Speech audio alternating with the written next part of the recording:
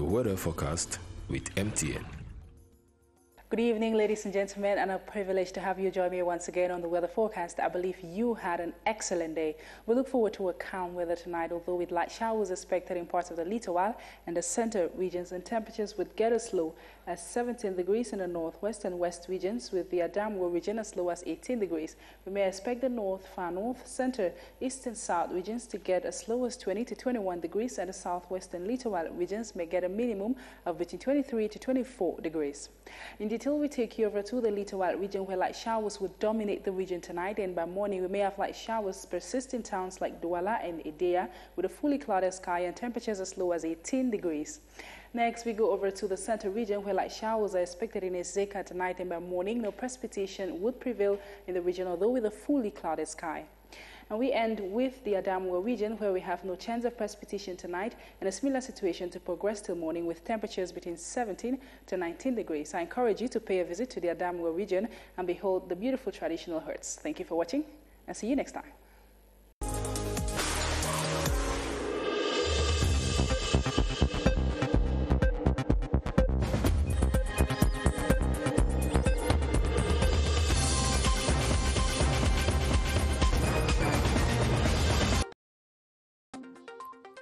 Members of the lower house of assembly on the House Speaker Honorable Kavayega Jibril are examining the 2020-2021 finance bill and are quizzing government ministers on how they have been running their departments. The historic regional council elections are now upon us, with slightly more than 48 hours to go. Political demagogues are convincing undecided voters, while Elecam officials are making last-minute preparations. From Studio 5 of the CRTV Production Center in Balatu, I am Benen Bumagana. This is the 7:30 News.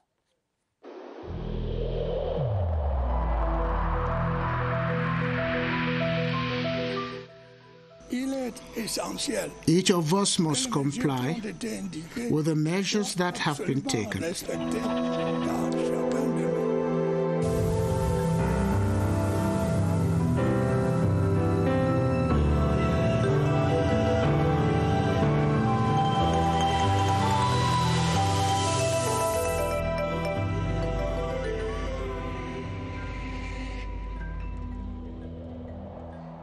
Once again, welcome. The 2021 finance bill, with a budget of 4,865.2 billion CFA francs, is being examined at a plenary sitting chaired by House Speaker Honorable Kavayega Jibril. The 5-hour sitting, which is still going on, is a forum for the lawmakers to question members of government on the functioning of their ministerial departments and the capacity of the finance bill to meet the aspiration of the people. Esther Kima reports on the deliberations so far. A state budget of 4,865.2 billion CFA francs for the 2021 financial year, scanned in every detail by the Committee on Finance and the Budget in 5 days. The outcome of the scrutiny is presented before the entire House for general debates. House Speaker Honorable Kavayega Jibril, presiding, is joined by the members of government to listen to the 2-hour 30-minute accounts of the deliberations presented by the General Rapporteur of the Committee, Honorable Edgar Ndongo Eteme, a bill which presents a budget increase of 232.5 billion CFA francs as compared to 2020, and a growth rate projected at 3.3%, but considered not realistic enough for the Social Democratic Front. Honorable Jean-Michel Ninche, in a preliminary objection, calls for the non-examination of the budget due to government's non-respect of the 15-day deadline to deposit the bill before the start of the budgetary session.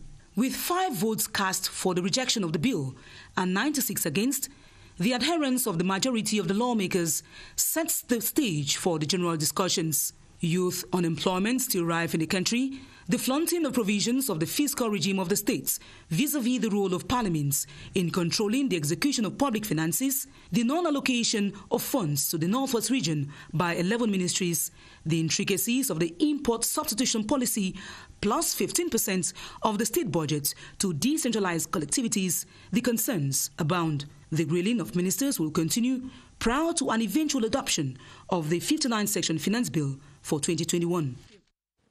Thank you very much, Esther. Government is assuring the population that all necessary measures have been taken to prevent voters and election officials from contracting the COVID-19 virus on Election Day Sunday. The Minister of Territorial Administration, officials of the Ministry of Public Health, and the Director General of Elections Cameroon today outlined the work done so far to attain this objective in a press conference. Constantine Baum tells us more. Sunday is the D-Day for Cameroon's historic regional election. All has been set for the major event, with measures taken for the event to be COVID-19 conscious. The head of state, President Paul Biya, gave instructions that we should put in place necessary barrier measures so that the elections will take place in total conformity and the health protocol put in place by the government. Elekam has received all the necessary assistance to organize a hitch-free election, including the means to effectively implement barrier measures in all polling stations. All protocols will be respected by all the persons who will be in the polling station, particularly the electors and the members of electoral commissions. The Minister of Public Health is one of the key stakeholders for Sunday's polls. Our strategy is the same, to continue to track, to test, and to treat. It is the first time Elekam is managing election during a pandemic, but all has been done to reduce the risks of voters and election officials contracting the virus, as the election is a major step in fast-tracking the much-needed decentralization process. As you heard, we have slightly 48 hours to go to the December Pioneer Regional Council elections in Cameroon. The Fundi Divisional Branch of Elekam is making last-minute touches for the polls. Elections material have been made available, and this time, those living with disabilities can easily access and use them. Gerald Nanja Eyambe brought back this report from the Elekam Fundi office. A busy Elekam Fundi branch office Friday as some electors look up for their electoral cards. As a traditional ruler in Kondengi, I am happy to have received my electoral card that will enable me vote on Sunday. Last-minute adjustments are on course. The electoral materials, which equally include brailles for the visually impaired, are set for dispatch to voting centers. We have taken measures for visually impaired because it is an inclusive election. Figures from this office indicate that the two electoral colleges in Fundi constitute a total of 428 electors. Of that number, 146 traditional rulers of two lists will be voting in two polling stations hosted at the Government Technical High School Shah Atangana. For their part, 282 municipal councillors of the CPDM and FDC party will compete over votes in three polling stations at the Government Bilingual Primary School Bastos. Sunday's polls is expected to be organized in strict respect of the COVID-19 barrier measures. Ahead of the December 6 Regional Council elections, election monitors from a network of civil society actors of Central African sub-region have received training on observing elections come Sunday's polls. The training was organized by the National Commission on Human Rights and Freedom, a long-time observer of elections. Beatrice Losamba reports. It is time to join the race for this course of election monitors from 6 countries of the network of Central African civil society actors. 2 days to the election, they are revising their notes in assessing the conduct of the electoral process. It is the first time I will be observing elections. It will be an experience that will propel me as an international observer. The National Commission for Human Rights and Freedoms is giving them the tips on how to go about Elections Day proceedings. They'll play a key role in determining the credibility of the election.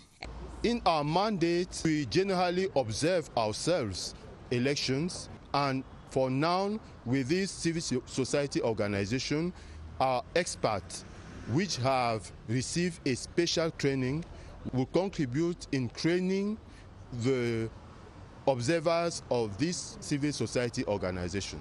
Their monitoring activities contribute in promoting democratic elections and engages citizens in the electoral process. President Paul Biya has reorganized the Telecommunication Regulatory Board. Decree. Signed on the 3rd of December 2020, the President gives the Regulatory Board wider powers to sanction defaulters in the sector. Chief Unity Palace correspondent Ashu Nyenti reviews the innovations in the decree and the rationale for the administration. With new circumstances come new ways of doing things.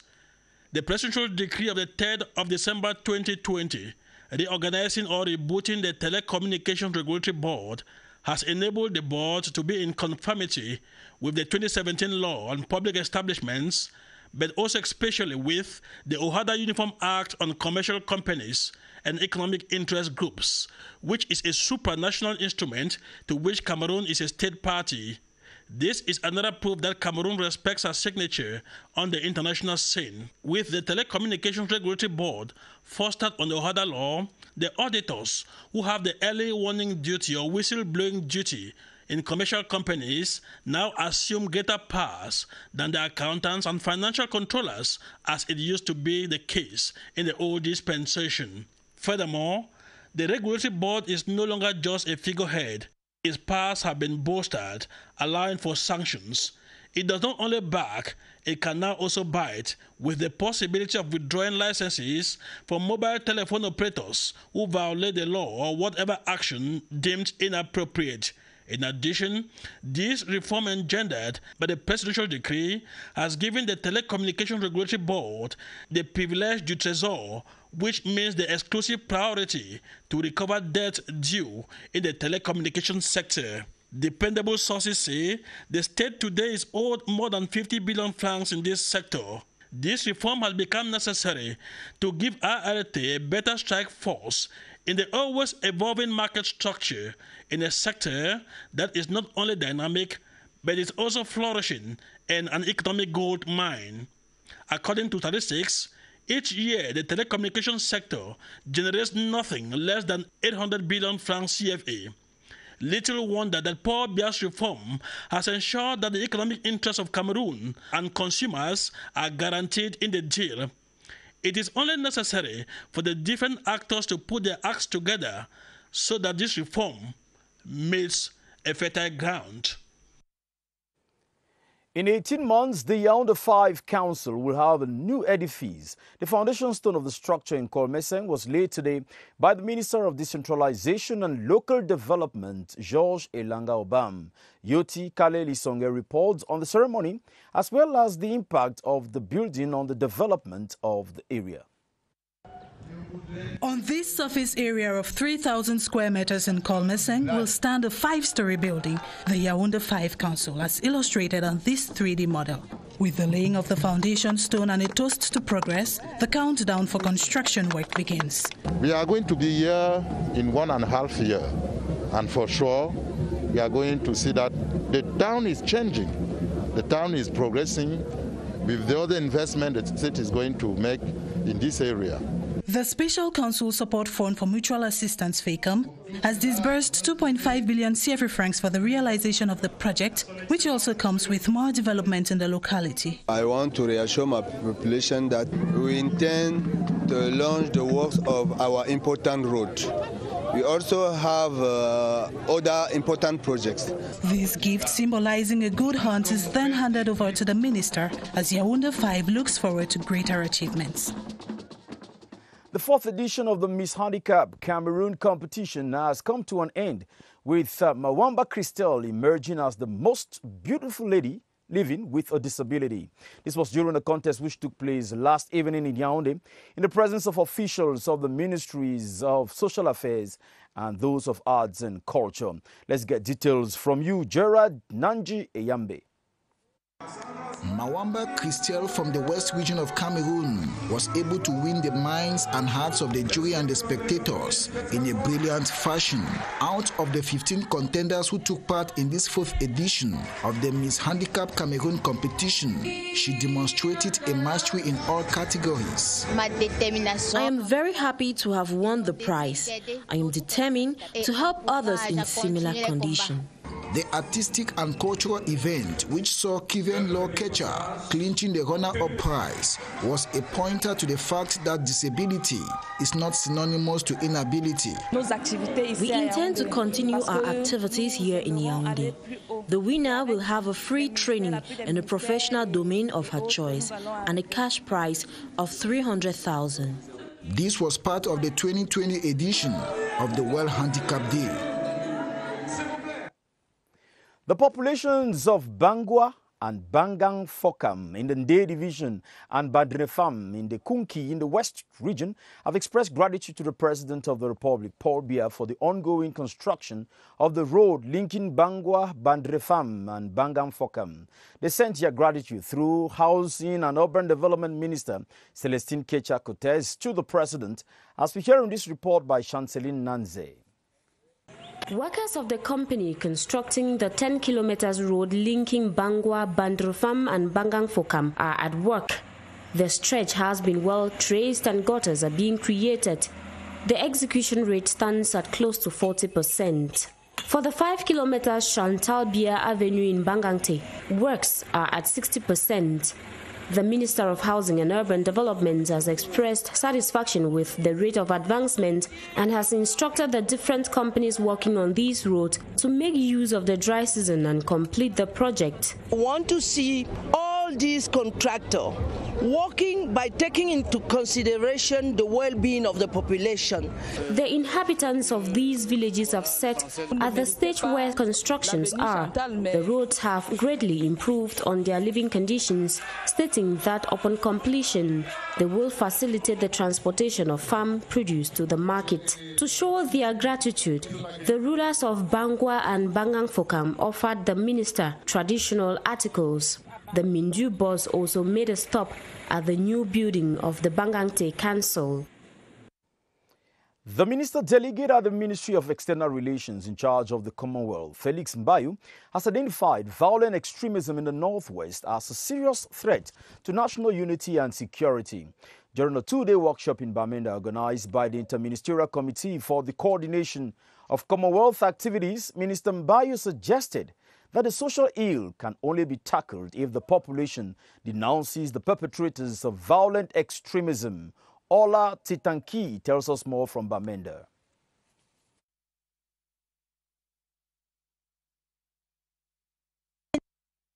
Extremism in the Northwest region hold that this rising social ill that manifests through kidnappings, beheading, destruction of infrastructure and sexual violence have caused several persons to relocate to other regions. The Minister Delegate to the Minister of External Relations in charge of Commonwealth is of the view that violent extremism requires concerted action. Start by reporting all those who live with you, who are involved. These guys don't come from us. They live in the society. You know them. Denounce them. That is the most important thing. Report them to the forces of law and order. Participants at the workshop are envisaging a people-based approach to resolve the rising trend of violent extremism. We need to go back with street art in the streets, get young people out of the streets through art, give them an alternative activity. It gives young people a sense of belonging. The two-day seminar for humanitarian actors to brainstorm on new strategies on combating violent extremism region comes weeks after several attacks recorded on school buildings, pupils and students in the restive Northwest and Southwest regions. Of course, let's get over to Douala and to get this advertorial on MTN. MTN Cameroon has started distributing cars to its loyal and lucky clients. The Win a Car a Day reward campaign started in November 2020 became a reality this December 2nd in Idea. The first winner was handed over a car in the presence of the Dio of Idea 1 and the cross-section of onlookers and well-wishers. Benyala Veronica reports. It is a dream from another dimension for Miss Bibian Law Epo. At 28, owning a brand new car was still a far-fetched dream. MTN Cameroon has jolted her to the sweetest of all realities. With her car keys in hand, satisfied smile on her face, the proud owner of this brand new Suzuki Espresso stepped into her car and rumbled the engine. The cost of this car for Miss Bibian Law Epo is nothing more than her loyalty to MTN Cameroon. She was selected randomly among clients. Her joy is overflowing. It is almost unbelievable. I always buy my bundles for my calls. To my greatest surprise, I received a message that I've won. I didn't believe the first person who called to announce, but he insisted I check the message on WhatsApp and realized it was my number. So I went ahead to verify with 8787, and it was confirmed that I am the winner of this car. After 20 years of satisfaction in Cameroon, MTN has rolled out a number of reward gifts to its clients, with each client who consumes 5,000 francs a week eligible to win a car. According to Sandra Hando of MTN Marketing Department, MTN is doing more this December. Apart from the car, there is cash reward. We have already registered over 480 persons winning 20,000 francs every 20 minutes. MTN Cameroon, that prides itself as a citizen enterprise, will pursue this car gift campaign, which kicked off last November 20 until February 17, 2021. On where to go to for fun this weekend, Romeo Kenyi tells us that Makossa, a superstar, le président de Dedo à Paris, Georges Sergio Polo, and other artists who present shows this weekend in Yaoundé and Douala. For more on the weekend cultural rendezvous, here is Romeo Kenyi. After a hectic week, artists made themselves available to free you with their music and film throughout the weekend.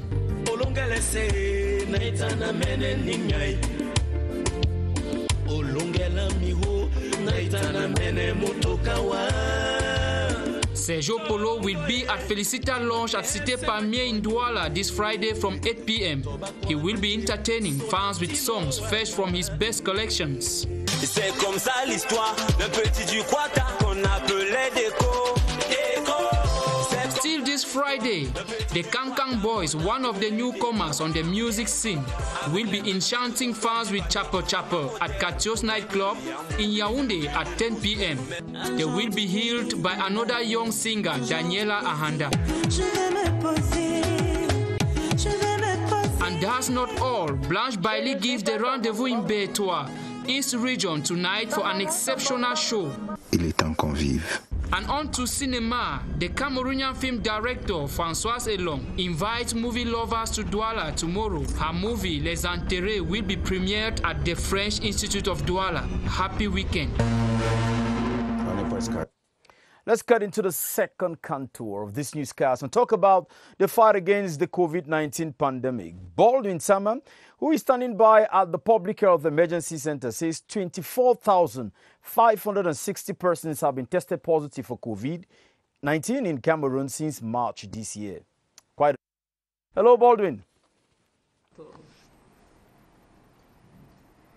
Good evening to you, Benin Bumagana. I confirmed those figures, knowing very well that we're in the month of December 2020, 9 months after the first coronavirus case was confirmed in Cameroon in the month of March this year. So far, 24,560 Cameroonians have been tested positive for the coronavirus since March this year, and we have had 23,344 Cameroonians who have recovered from this virus. And since March this year, 441 Cameroonians Cameroonians have died for the COVID-19, and we have a recovery rate. It is quite impressive. The recovery rate stands at 95% so far, and a very low death rate that stands at 1.7%. And public health experts during the traditional press briefing this evening used the opportunity to remind all those involved in the Sunday's elections that the respect of outlined barrier measures must be taken into consideration, such as physical distancing and equally the regular washing of their hands in the different polling stations, given that all those who have been retained to work in the different polling stations have been tested negative for COVID-19 equally, and others who will be working in most of these polling stations who have not yet been screened for COVID-19, they have been reminded that they should have themselves screened for the coronavirus before Sunday. And when you look at these figures, what one notices is the fact that there has been a slight increase in the number of persons tested positive for COVID-19 nationwide, simply because some persons have vehemently refused to respect most of these outlined barrier measures. Just to remind our viewers that so far we have had 24,560 Cameroonians tested positive for COVID-19, 23,344 persons who have recovered from the virus, 441 Cameroonians have died of the coronavirus since March this year, and we have an impressive recovery rate that stands at 95%. Back to you, Benin Bumagana. Thank you very much, Baldwin Sama van Cayman. Muslim faithful from Nigeria and Cameroon converge on the Grand Mosque in Yaoundé to pray for peace and prosperity in the country, especially as at the moment when the country is preparing to hold the regional council elections. Let's get details from Victor Siga. Before Allah, they entrust a common prayer, that of peace to reign in Cameroon and for a hitch-free regional election come Sunday. We are going through regional election, and the unity and the peace of this country, has been a bit jeopardized, despite all the efforts done by the head of state. The traditional rulers, the religious leaders have a role to play. We as Muslims, we as Christians, we as believers of God, we have to put our hands together, our minds together to pray for the peace and unity of this country. A pellucid message expected to be preached by every Muslim faithful everywhere they are. The crisis in the northwest and southwest regions also receives special prayers. The most important message to the Cameroonian people is that they should continue to embrace peace, to love one another. Differences of religion should not lead them to discrimination. For 3 days, they implored the heavens to smile on Cameroon. Prayers they believe Allah will intercede for Cameroon. Let's go back to Douala, where 110 children have received birth certificates after a workshop organized in Douala. This workshop is coming. It was noticed from statistics that so many children are born and they grow up without birth certificates. So let's get over to Douala. And when we get to Douala, we'll definitely also talk about the digital show, where actors in the digital sector in Douala are brainstorming on better ways of improving activities of the sector, with focus on helping the Cameroon Administrative Service, which is still lagging behind in terms of digitalization. This is within the framework dubbed Douala Digital Show, with objective to connect actors in the sector to a single network for better opportunities. Let's get over to Douala for details. Gone are the days when things used to be done manually, as the digital world has rapidly gained grounds in almost every aspect of life. But the administrative system in Cameroon, in spite of the presence of digital tools, is still lagging behind. This was the key point of discussion during the second edition of the Douala Digital Show, with actors brainstorming to find a solution to this problem. It became impossible for our administration to continue to work and to perform without having a digital system that gives them access to the right information. So at this level, it's even mandatory for our administration to move to a digital system that will allow them to access to the right information and to improve the quality of the life of our people. Going digital equally comes with some challenges, such as cybersecurity and cost. The event also served as a platform to create a network of actors to easily connect and share ideas on the advancement in technology and to carry out business-to-business transactions. Duala will surely be bringing to us a story on birth certificate to 110 kids, maybe in the subsequent newscasts. In sports, a one-week football competition dubbed Festive Food Solidarité will kick off this Sunday at the Mbankomo Sports Complex. The tournament will involve players of the League 1 and 2 football teams and will offer an opportunity for players of the Intermediate Lions to stay in form ahead of the African Nations Championship CHAN. Baldwin Sama has the details. It would be a golden opportunity for some football teams to get involved with different football matches at a time when there is no ongoing football competition in the country. Football teams and especially players, through Festive Food Solidarité, will see players maintain team spirit and turn down different proposals coming from foreign clubs. Festive Food Solidarité will promote the image of the country's football and permit players stay in top form.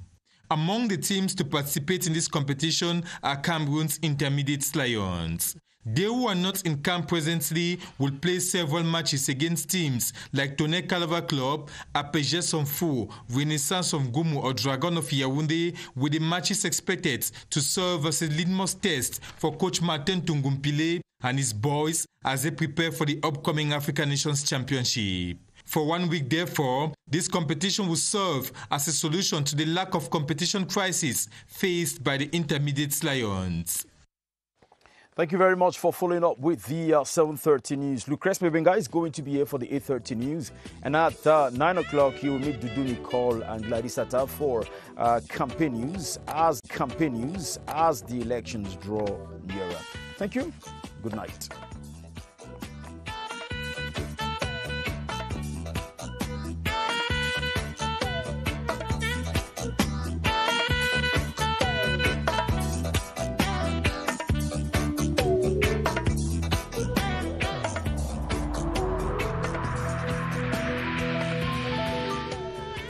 In this connection, we should avoid stigmatizing